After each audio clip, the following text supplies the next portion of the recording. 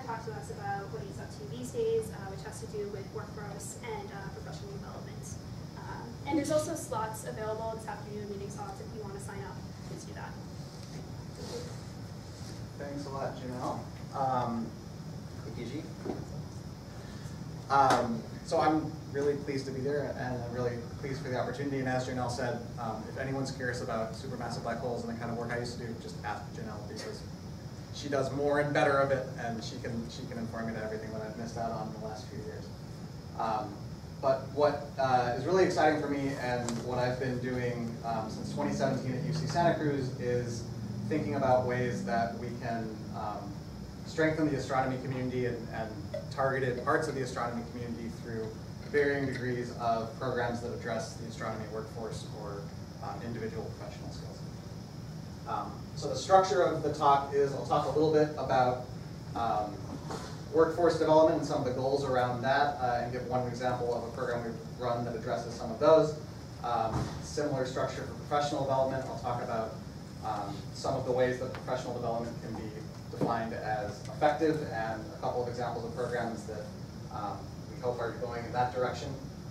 And then if there's time at the end, mainly for grad students and postdocs in the audience, I can give a few personal notes on the transition from doing astronomy research to doing something that is not astronomy research. I know that's relevant generally to a lot of people, so if I have time to say something about it, fine, and if not, then that's a great topic for lunch or grad student meeting, etc.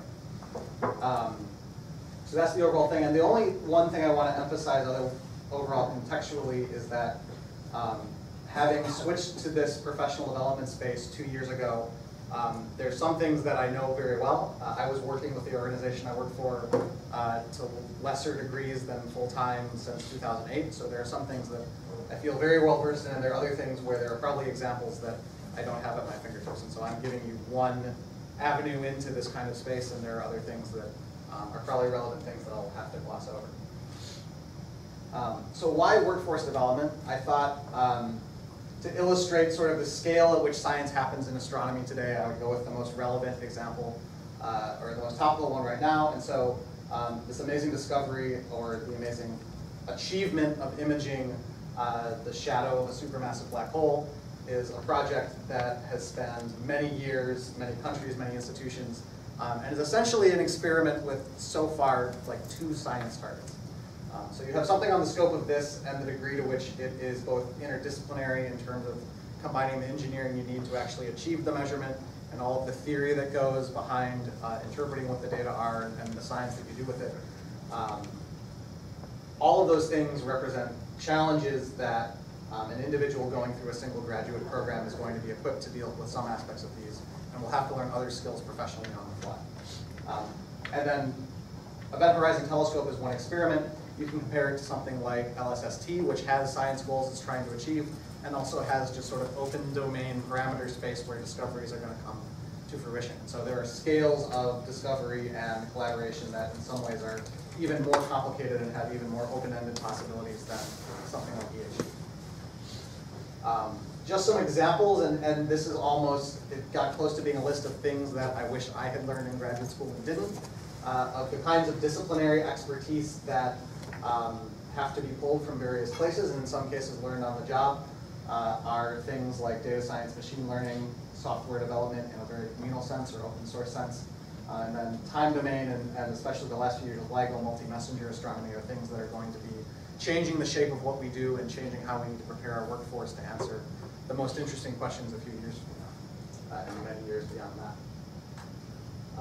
And then certainly one of the long-standing and ongoing challenges for developing a workforce that can do science most effectively and in the way that's the most meaningful and relevant for society at large is changing some very long-standing trends with the demographic representation of astronomy, physics, and related fields. So there are many different compilations of demographic data on who is participating in physics and astronomy. This particular one is from AURA, which is the organization that runs many major observatories, and so this is in many ways kind of a slice of a typical telescope-related workforce. And you can see that in just about every one of the categories, and especially kind of the scientific and technical categories of the AURA workforce, there are more white men than there are in the US population at large. This trend probably isn't surprising to many people, but it's something that has been persistently difficult to overturn, and with time we hope that we're going to be able to do that. And then just sort of boiling down the graphs that are hard to interpret. Overall, sort of these middle STEM ranges for Aura comprise 25% women and 9% underrepresented minorities. It's not simply a matter of making science and astronomy and physics sufficiently interested that people who currently are not represented well within the field become interested and then enter the field. Once they are in the field, more work has to be done in order to keep moving them and allowing them to persist in a way. And so there's a lot of evidence that solving issues with representation isn't just a matter of changing who comes in, but it's also changing cultures and changing the way that we work so that it is fair for the people who are already interested and already part of the discipline. Then if we switch gears quickly, sort of on a more individualized scope from workforce development, you can think about professional development, which are the kinds of things that a person might go through in order to be a more effective worker at whatever role they are. And so this is a report that was commissioned by the federal government in 2012, and that examined some of the challenges to making United States science and engineering as effective as it could be. And one of the things they identified is that for PhD level people, there are a lot of things that you do learn in a PhD program that are very relevant and useful. And there are a lot of things that you are going to probably have to find in other forms of education or on-the-job training, such as project management, leadership, working in teams, solving interdisciplinary problems, and teaching. And there are ways that graduate programs support this, and there are ways that can be improved upon. And this is relevant whether you're looking to become a faculty member somewhere or you're looking to be an engineer in an industry firm. These skills are still relevant in both places. And then the other thing I want to stress, and this relates again to thinking about demographics and the various ways that our community needs to be supported in order to have persistence of people equally, no matter where they're coming from, is that as someone navigating a career path in astronomy and physics, you interact with many of your colleagues, and your colleagues are going to be your mentors, people who lead your collaborations, people who collaborate with you, and that there are ways to practice these leadership and mentorship skills well that can directly help the overall problems of representation. So that's another area of professional development that can be very valuable to the big picture. So just a little bit of background for people who, for good reason, aren't familiar with the Institute for Scientists and Engineer Educators, who I'm sort of representing today. We started as the sort of educational branch of the Center for Adaptive Optics, which was an NSF Science and Technology Center for 10 years, starting in 2001. And as the NSF funding for that center was winding down and we had begun developing a very successful series of programs, we were able to spin off as a UC Santa Cruz funded program, and so we're currently located at UC Santa Cruz and have been our own research entity there since 2008. Lisa Hunter is our director, and then CFAO continues as a UC research organization. And so we started doing professional development. We early on identified that the area where we could in some ways make the most impact through science and technology was focusing on college level education and training for graduate students. And so working with graduate students and college level students was a niche at the time that has sort of driven the directions that we've gone for almost 20 years now. Our funding is put together, we have some support from UC Santa Cruz, but rely on a lot of other funders to run various programs and keep the lights on. And so these are the organizations that we're grateful to have supporting us. I'll talk specifically about some of our work with the 30-meter telescope in particular. And then sort of the way that our overall scope of things is structured is we have initiatives that kind of represent larger, long-term things that we're trying to work toward. They usually then encompass some of these smaller programs and projects. The programs can be quite large. It takes several people to run a program on an annual cycle. And then projects can be anything from a small semester-long research project to find a particular outcome of a particular thing, or something that involves more data. But this is kind of how our organization is structured. I'm one of 5 full-time employees, including the director, and we have a few part-time employees, but it's a relatively small institution within the scope of UC Santa Cruz. And so one of the projects that we're doing, because this is a decadal survey this year, is some of the work I'm presenting is directly related to a couple of position papers that Lisa Hunter and I are writing on these topics of workforce development and professional development in astronomy. And if anyone is really interested about this to the degree that they want to potentially collaborate on some of these position papers, they are not in final draft form yet. We have until sometime in the summer. So definitely talk to me if this is something that you think is interesting to you. Okay, workforce development. So it's helpful if you're thinking about workforce development to define the astronomy workforce. And it's good to think pretty broadly. If you start by thinking about it in a departmental context, you'll pick up on some of the standard roles that you have in a department here. If you switch to thinking about an observatory or a telescope, then you add on roles like support staff and engineers. IT people serve both things, and there may be more directly of an astronomy workforce component at a telescope, but they're there. The kinds of workplaces, of course, include colleges and universities, but we also have staff at labs, observatories, national offices. AAS officers are part of the astronomy workforce. And more people who are doing work as soft money researchers or in a freelance role. So these are the various kinds of people that we can think about serving through the astronomy workforce. And thinking very broadly, if you want to be part of a specific project or an organization that is going to try to address some workforce elements, you're not going to be able to fix everything, but it really helps you identify and bullet out the kinds of outcomes that you hope that you might be able to see. And so there are a range of outcomes from what individuals can achieve as a result of the program you're running or interaction with your organization. You can think about changes in demographic composition, either for a field if you're thinking very broadly, or for instance, with respect to that aura data for a particular organization. And you can think within an organization about change in terms of the goals that are set by the organization, the culture of the organization, and the ways that people within the organization are able to advance. And so this list here comes from a meeting that we held funded by TMT in December at TMT headquarters in Pasadena. There was a GMT representative there, and so this was a piece of the work informing the ongoing TMT, GMT, NOAO collaboration. So this is our small role so far in the process of trying to think about how you actually define what success would look like in an attainable way for workforce development. One example of a program that's been running for quite some time and actually has shown demonstrated success in some of these metrics is the Akamai Workforce Initiative, which is an internship program that we run in Hawaii, internship and mentor training program in Hawaii. And so I'll go through some of the features of Akamai that make it particularly successful, and these are kind of some of the bullets that it is serving well, at least in its running so far. So Akamai was conceived back when IC was part of CFAO, and this was conceived directly to address some of the unique challenges that Hawaii has and that many other telescopes located in relatively remote places have in terms of supplying a local workforce.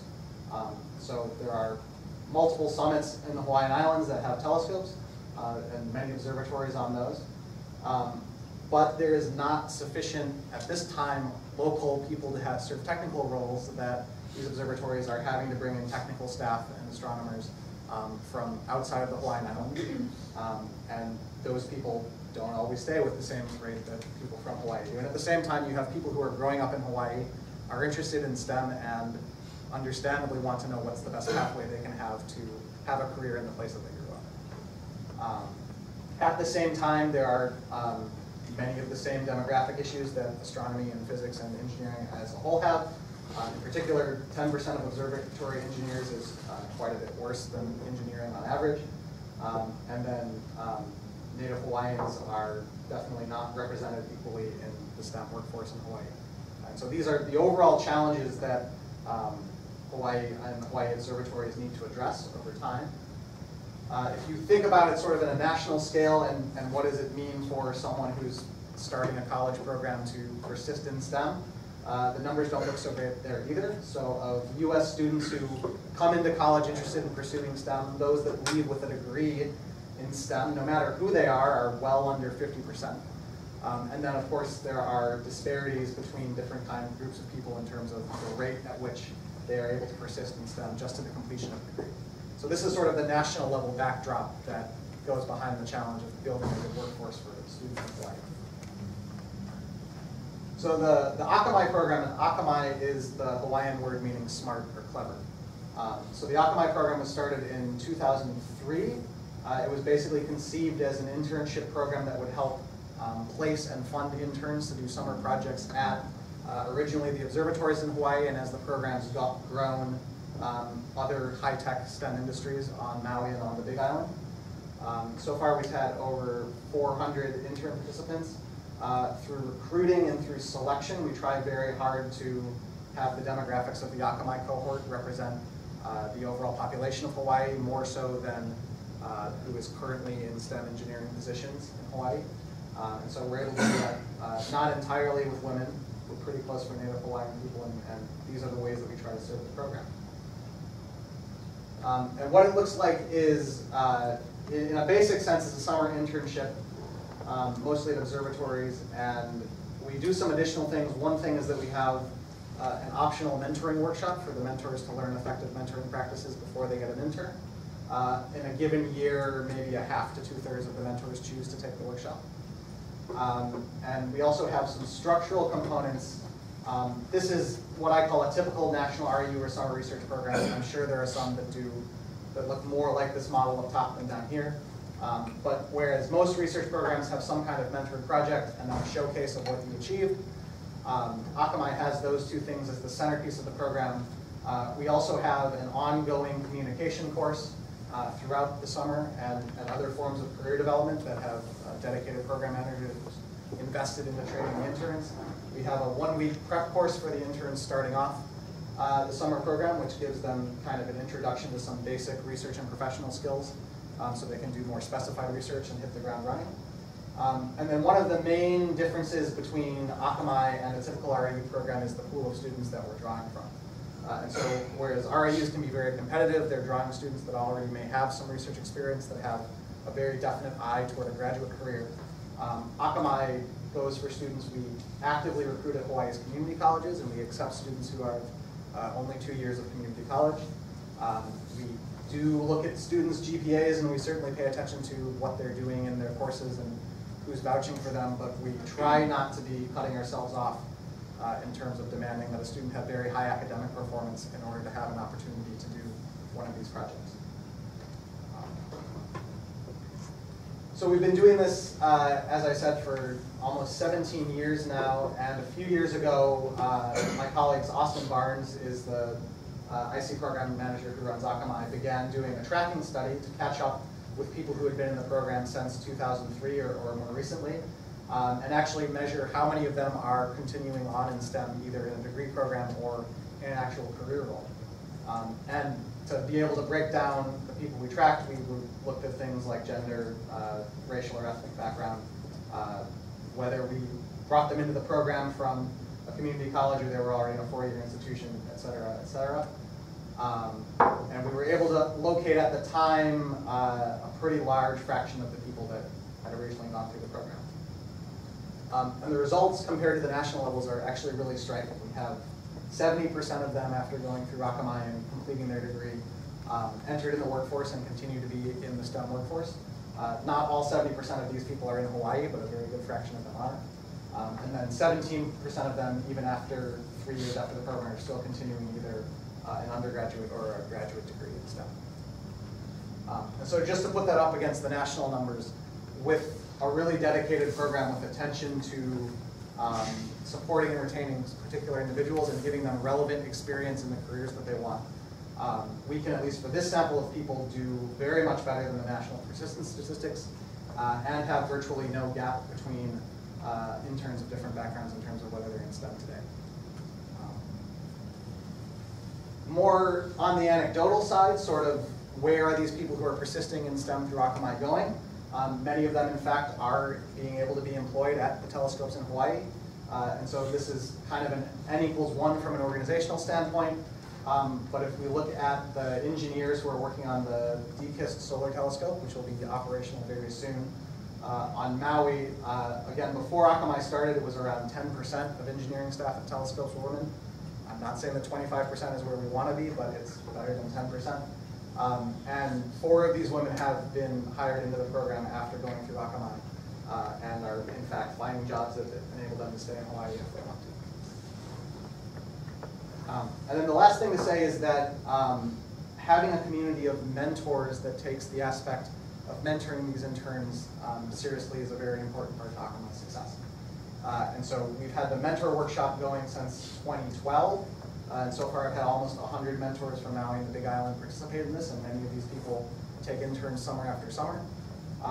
And we've recently established an Akamai Mentor Council, which is basically helping us get even more buy-in from other people at those organizations, and also gives us good feedback in terms of how we can make the overall program experience easier to get mentors engaged and involved. One of the main takeaways that I want from this is not like, look, we did a great thing, although I think it really was a good success. But what is required to do something like this is different from what is often where the resources come from to do this. And so in a lot of organizations, workforce development and education public outreach are put into the same pool, same budget, same leadership. And both of these are very important things that a project needs to have. But they, in practice, don't often involve the connections being made with the same people and the kind of programs being run being similar. And so I do want to underscore that in order to make Akamai work, we had to have really deep relationships with people doing really technical work. One of the reasons the program is successful is we put an amazing amount of person effort into finding that each intern comes into a project that is going to be well suited for them and is appropriate for the skills they're bringing in, and is going to be challenging enough that they come away with an experience that they actually grow from. And that takes a relevant amount of technical expertise, and it takes a lot of time and attention. We also need STEM faculty who are able to help recruit students at various institutions in Hawaii. And so this is an example from Akamai, but it comes up in other programs that we run, is that the kinds of infrastructure that is often in place for education and public outreach is really good for those purposes and for serving other audiences, but for doing a workforce development program, it's a different kind of work and a different kind of connection that you make. And so separating these things in terms of budget and leadership can be really beneficial, both to workforce development and to education and public outreach. And it's one of the directions that we'd love to see projects go. So thinking sort of in the decadal survey sense, these white papers are drafts, but some of the recommendations for sort of at an institutional level is, if you're thinking about workforce development, determine what exactly it is that success would look like and what the indicators are to let you know that you're moving in the right direction if you haven't hit the final outcome yet. To separate resources and all of the good things that you want to dedicate to workforce development from education and public outreach, and allow those things to work the best in each of their own respective domains. If an institution doesn't yet have something as simple as a value statement indicating to its employees that it values inclusion and workforce development, that is the kind of thing that, if established at a high level, can drive decisions that are made later on and can actually be a good thing to have. And if you're doing work to try to make your workplace more inclusive, there's a certain level of transparency that's needed. And so if you're doing this good work, report it. Understand that it takes time to progress, and so be comfortable reporting the outcomes of where you are. For larger scale things, especially in the scope of big observatory collaborations coming together, it can be really valuable to think about what the workforce development plan of a project is going to be as the project is being designed, not at first light. And so give yourself the same on-ramp for developing a really excellent workforce development plan as you would for developing a really excellent science program for the facility that you want to do. And funding agencies could and should demand that. All right. So that's my spiel on workforce development, and I'll switch to professional development. And I kind of just wanted to ask people, what sorts of experiences have you had in your career that you would consider professional development? Yeah? I worked for 19 years as a software guy. Okay. So that It was with astronomers, though. Okay, so you had a vocation for many years that is now directly applicable to your job as an astronomer.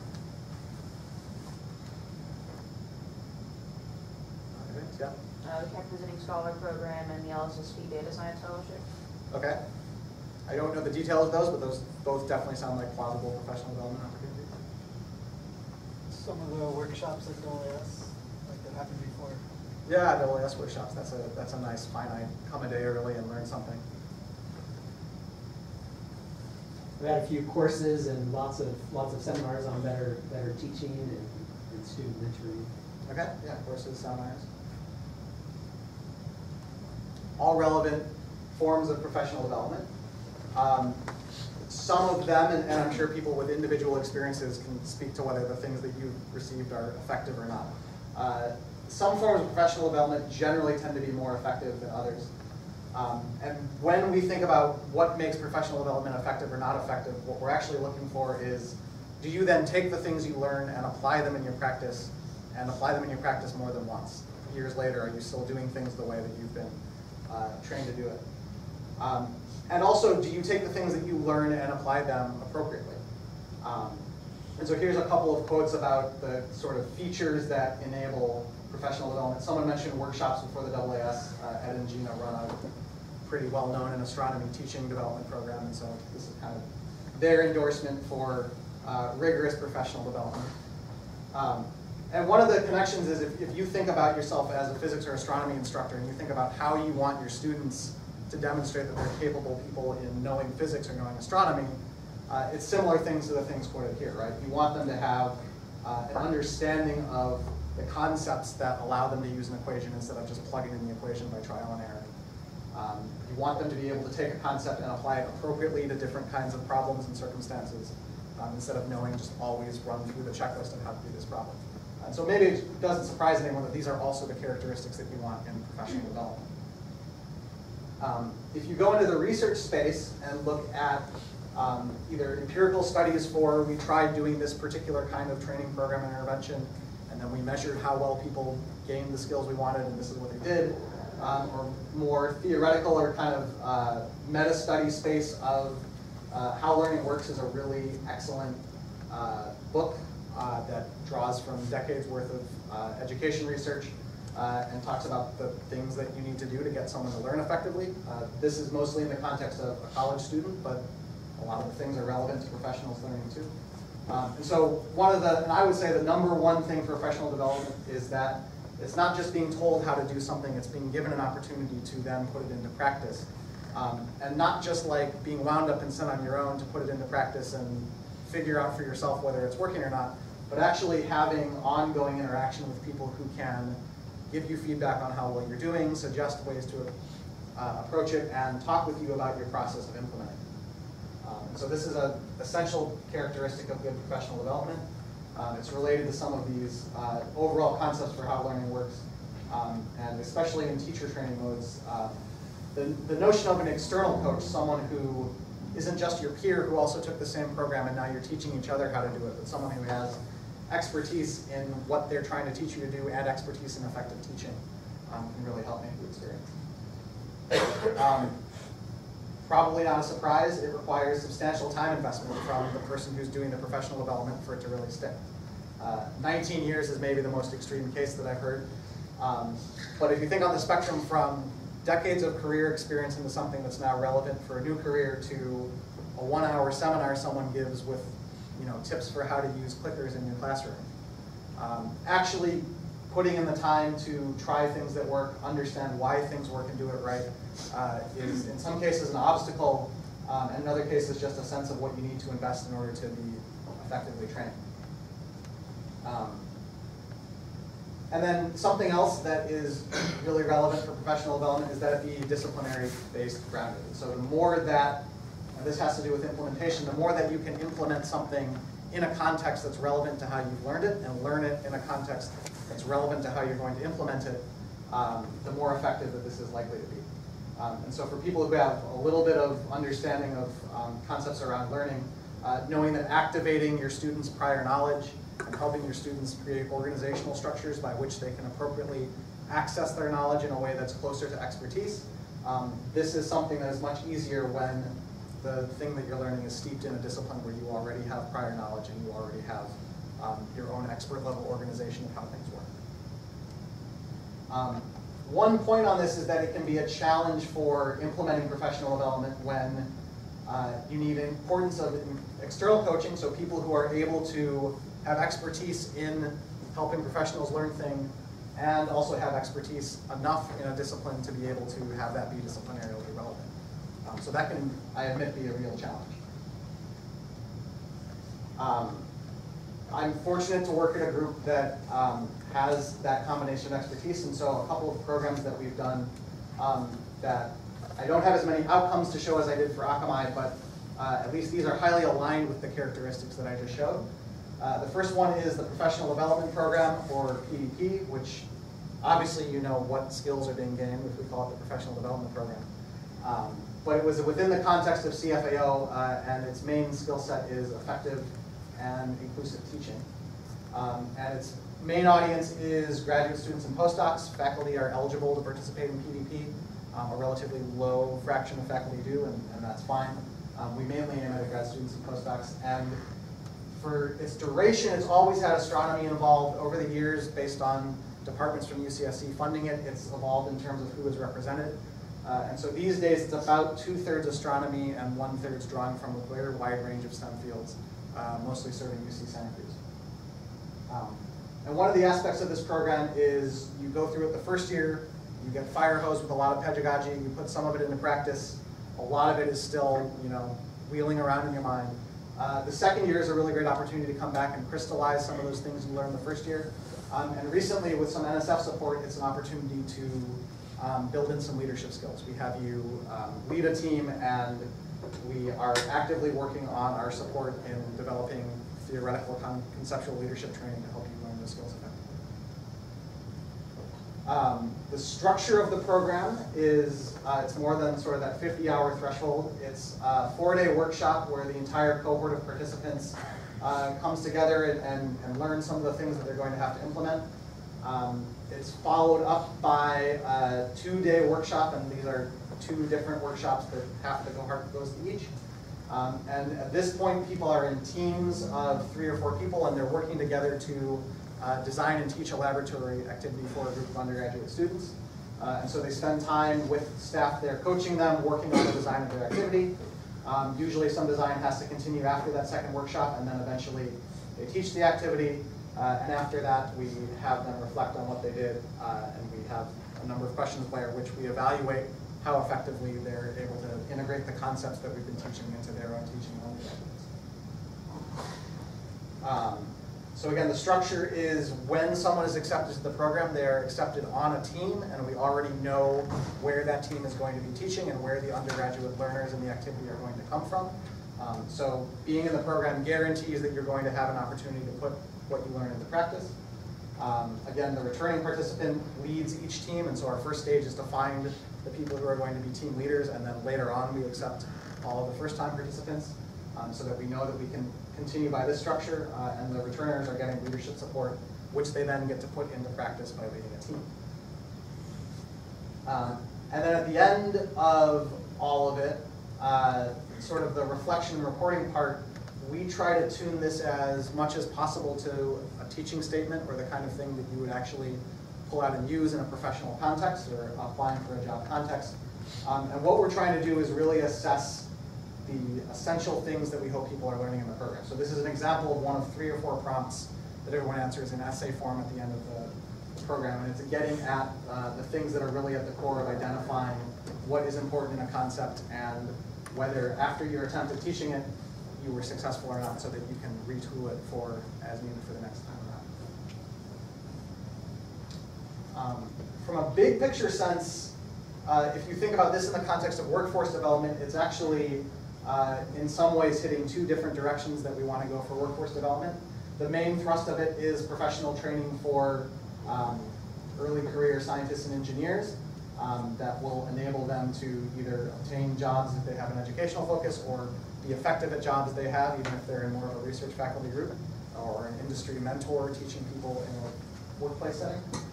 Because we have the program built around these teaching experiences where we bring in undergraduates, it also gives us an opportunity to take a group of undergraduates that may be underserved in some way or is integrated into an RU program or a different program and give them, albeit a one-time experience, something that has been designed with these really effective teaching principles in mind.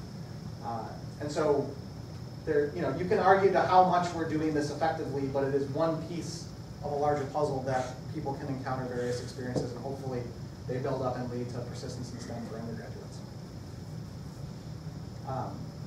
In terms of how the program is, how we select our pool of graduate students and postdocs who come in, we currently are structured with a chapter network, and so people at these institutions are especially welcome to apply. Everyone is technically eligible to apply, but for kind of co-funding reasons, we really prioritize people coming from these institutions. And the structure works well because someone who has been through the program and advanced to a faculty job is at each one of these institutions and has come to us and said, I'm interested in giving graduate students in my department this opportunity, and I'm willing to help recruit them, and I'm willing to help set up a teaching venue. And so a lot of the local infrastructure that allowed the program to exist is driven by alumni from the program. For a while that included Texas A&M. Peachy was a participant, and that's the only one I see in the room. But it's been a few years. Unfortunately, Ryan Quadri was great as a chapter lead, but he was also a postdoc, and so when he left, that connection and the ability to keep things going here kind of withered. But we've had a great experience with a number of graduate students and postdocs who were in the department a few years ago. Their teaching venue was the RU program here at Texas A&M. And so if you know any of these people, or if you want to mob Peachy after the talk and ask him how it went, that's sort of the local background to this. And in terms of the people who have gone through PVP, we've had 662. I think this includes faculty too, so it's maybe closer to 630 grad students and postdocs over 19 years of the programs. For those of them who have advanced to a career position, about half of them are in an academic faculty type position and about half of them are in industry. And this is where they're located in the US, and a handful are international. I will pause for breath and to check time, and that looks okay. Are there any questions about the stuff I've done so far before I launch into a second example of a professional/workforce development program? And so are the projects developed, are there rating projects each time, or are you taking like something that worked and then improving it with, like you have a team lead, and right.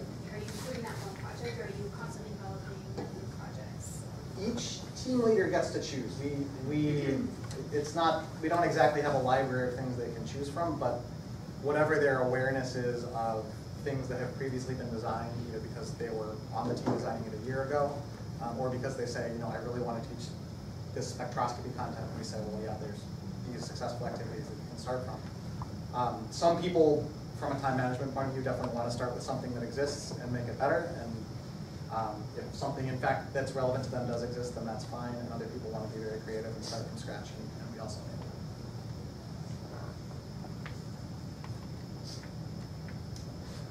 All right.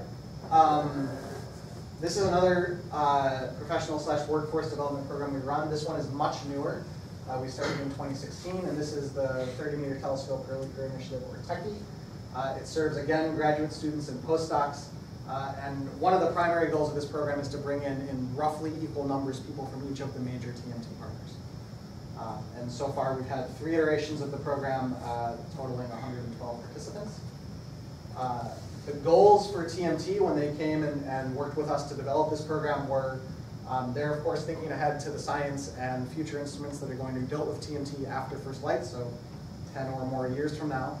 And recognizing that the scientific workforce that they want to be most equipped to build the best instruments and do the best science are people who are graduate students and postdocs now. And so preparing these people to be able to do the best that they possibly can a decade or so from now is something that requires early career development. They also have major concerns, not in a bad way, but just they're very concerned about how to get people from 5 different countries to work together and collaborate on such a large project.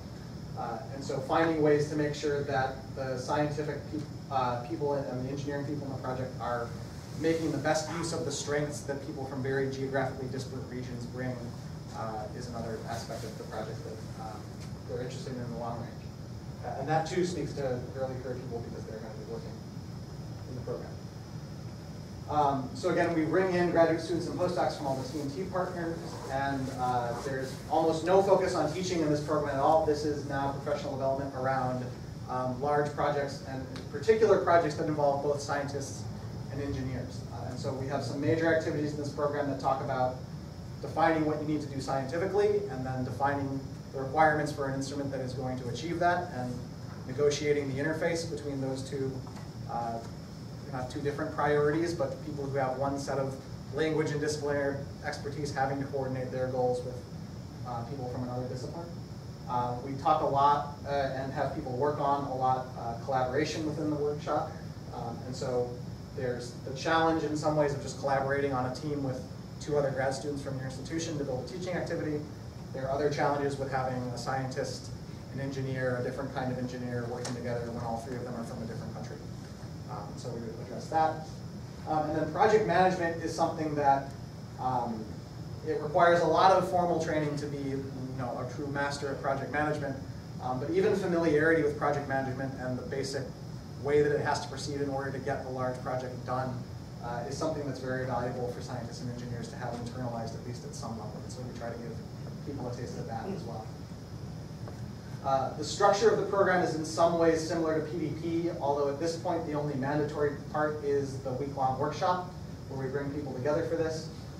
Starting this January, we've instituted an option where people who begin working on some of these projects in the workshop have an opportunity to propose to, and if they propose a feasible plan, continue working on projects.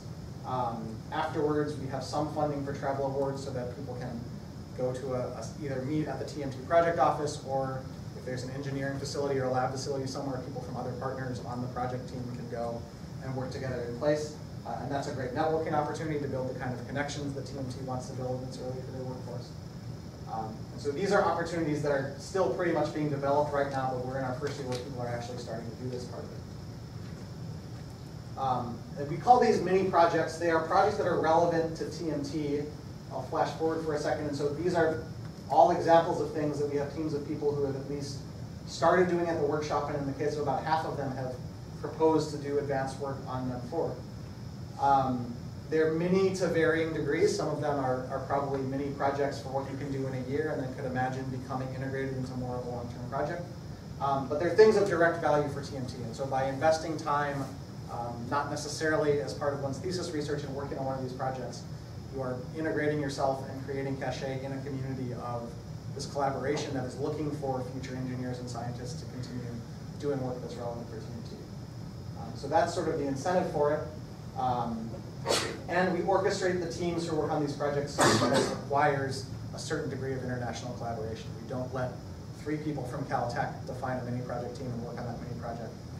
That meets some but not all of the goals of the techie program, and so we're careful about how these teams are designed. So with those examples in mind and others that I don't have time to talk about, recommendations related to professional development. A basic one, invest resources toward it. Make sure that if you have a department or institution that can set aside some time for faculty to spend on professional development instead of just always having a constant teaching load, or other ways to support training for graduate students or postdocs, whether it's the funding to sign up for one of those one-day workshops before AAS. That's important. Something that departments, depending on departments across the country, can often do much better is to realize that being a TA is more than just having a bunch of undergraduates and needing to get those undergraduates from the start to the finish. I know that in itself is challenging, but it's also a really good professional development role for the person who's a TA. At Texas A&M, you have the, I think it's the Center for Educational Excellence, Academic Excellence, something for that. Many universities, including this one, have a center that does training in how to teach effectively. And there may be various ways to coordinate with that and use their resources to help professionally develop the people who have to teach in your department to start.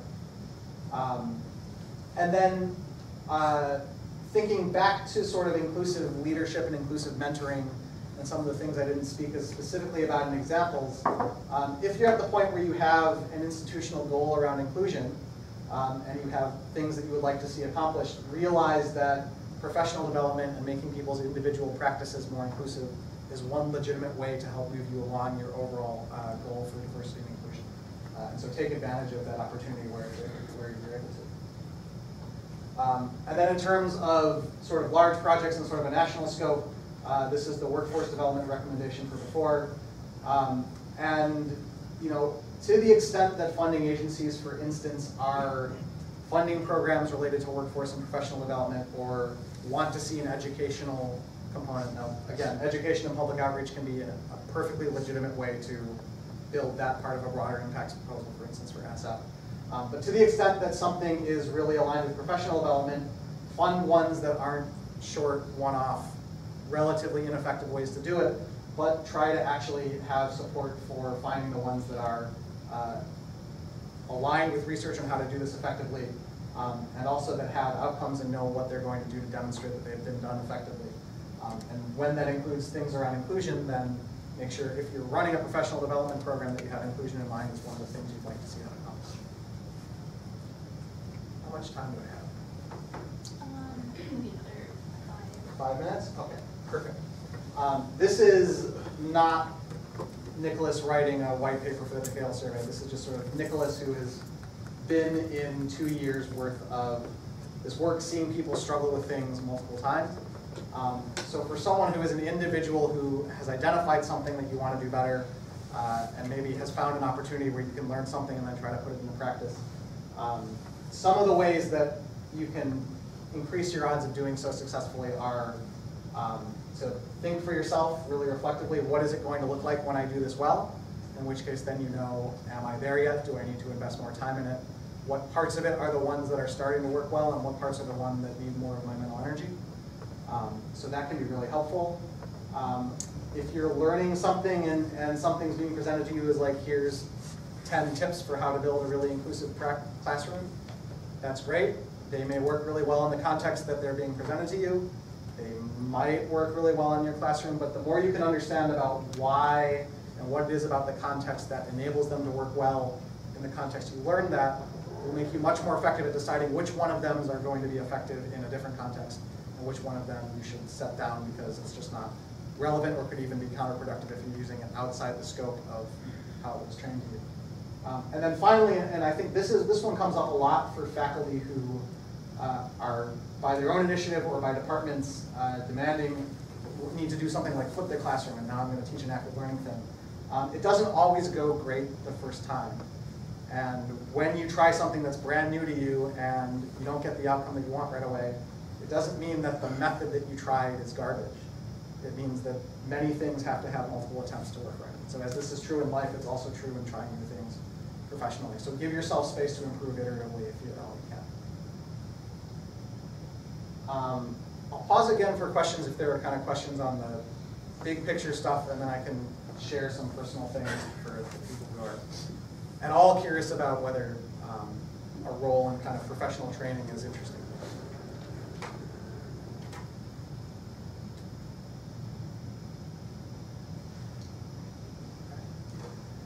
Is there anyone here who is like remotely interested in maybe one day I would like to spend more of my time helping my colleagues do things better or teaching really effectively? Okay, enough hands that it's not meaningless for me to go forward. And wonderful. I really think it's great that you're thinking just generally openly about the various things that you might do after this right now stage of your career.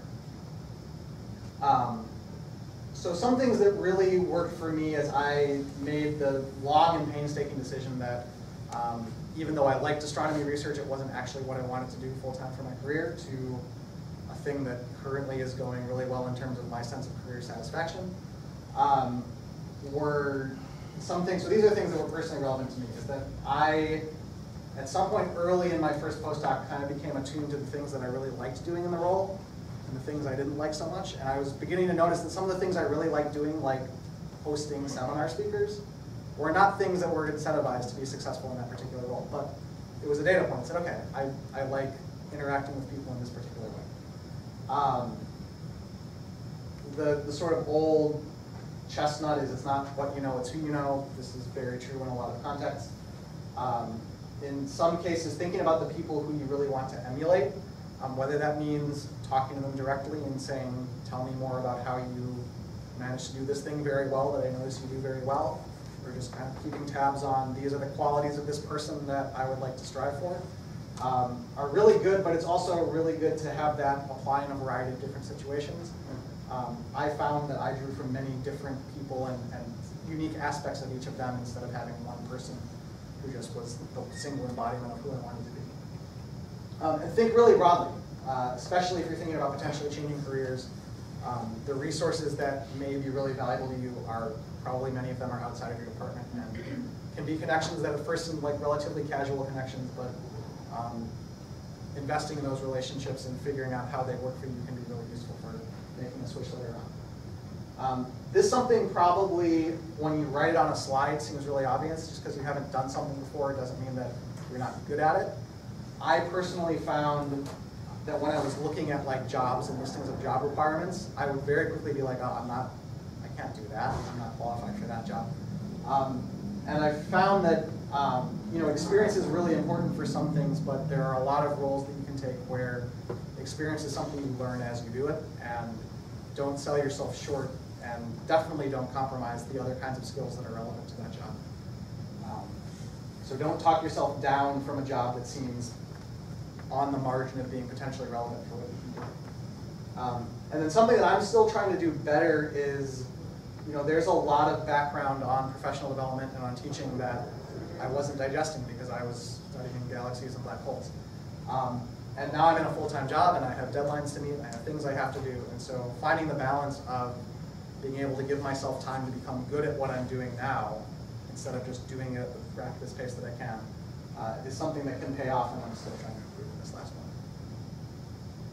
one. If you're curious about the nitty-gritty of like astronomy research versus other things, there are some similarities and some differences.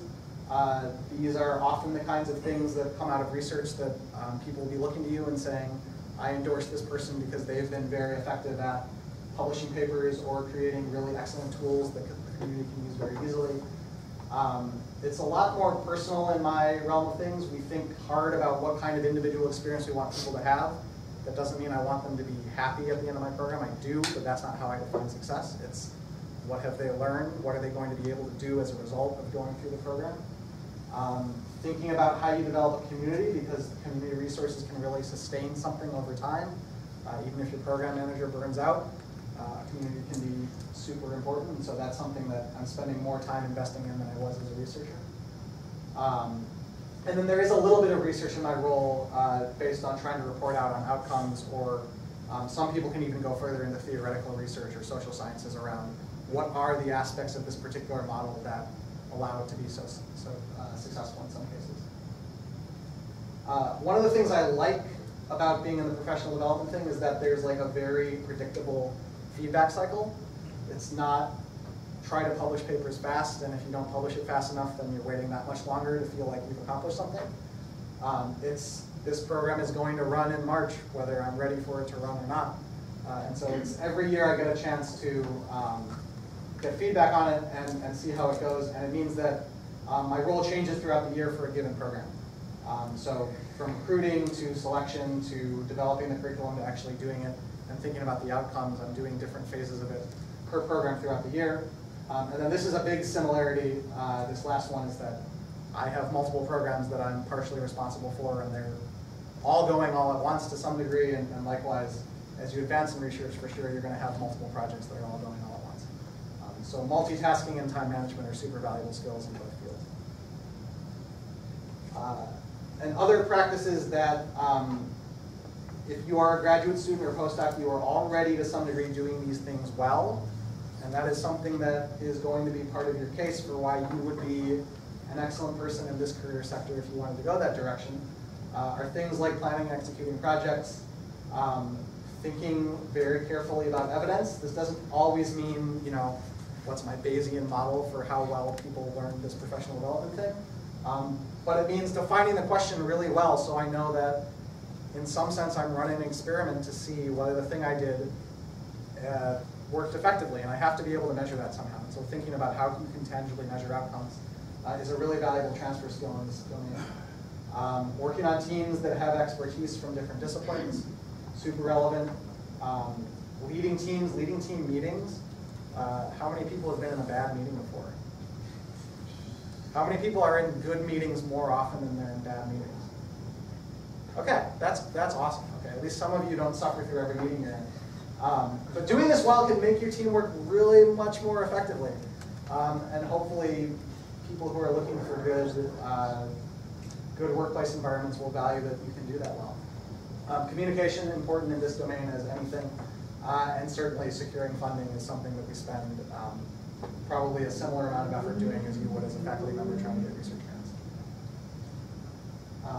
So that's both my personal and sort of institutional level advice.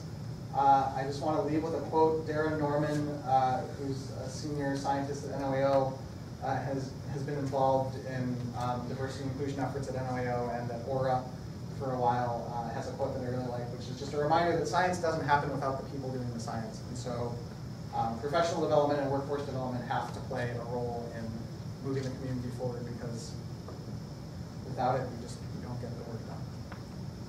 So that's all.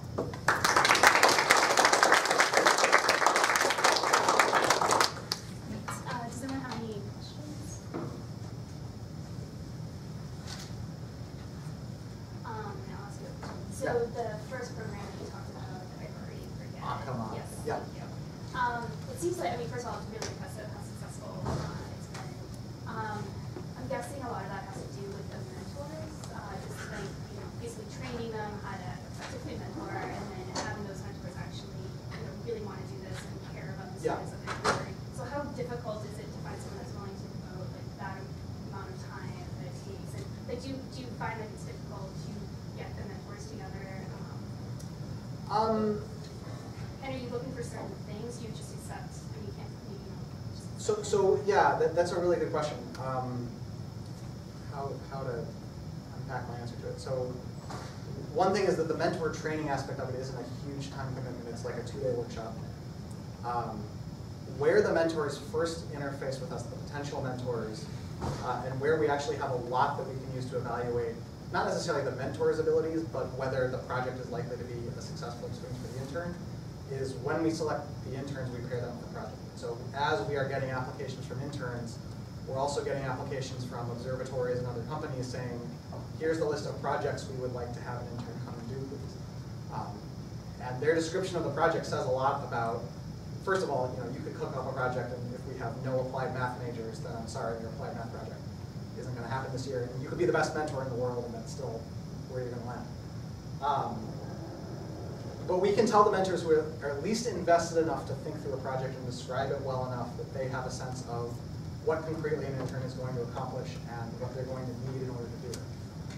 And that gives us a lot of information to make appropriate choices. And do you check in with the mentors as the program's going on, or? Yeah, we do one formal check-in with the mentors halfway through the program. Many of these mentors are also repeat mentors, and so we have a group of probably a dozen or more people on the Big Island and on Maui who want to have an intern every year and are bought in, and they've done a lot of the legwork, so they're not spending as much of their time relatively for the second, third, fourth time they're mentoring a project for the first time.